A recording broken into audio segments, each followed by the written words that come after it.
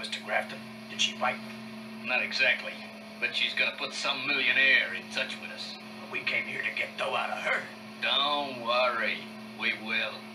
In case to join, fix the alarm to stop operating just when we want. And I know exactly where the safe is. Yeah, she'll pay up, whether she likes it or not. She just doesn't have any choice. Oh, yes, milady. I'd know that chauffeur's face anywhere. Name's Malloy.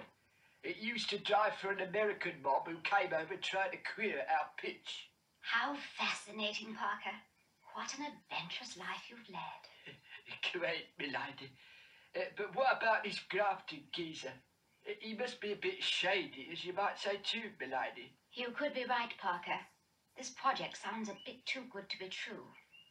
Anyway, I'll contact Jeff Tracy. He'll know what to do.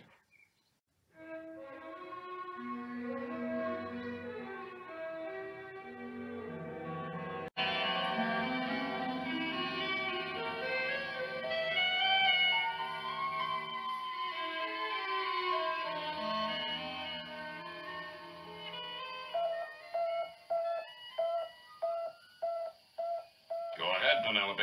What's up? Well, nothing's up, Jeff, but I'm onto something that needs investigation. Well, it's something that anticipates a disaster and saves us a rescue operation in the future. We're all ears, Penny. Well, I've had a Mr. Warren Graphton visiting me.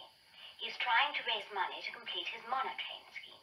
Hey, that must be Graphton of Pacific Atlantic. Yeah. They've been having trouble with the U.S. government about safety precautions. Penny, you say he needs money? Yes, Jeff. So I said I thought a friend of mine would be interested. Meaning me, I suppose. All right, Penny. I'm always on the lookout for interesting engineering investments anyway. Where can I get in touch with him? He'll be returning to his New York office tomorrow.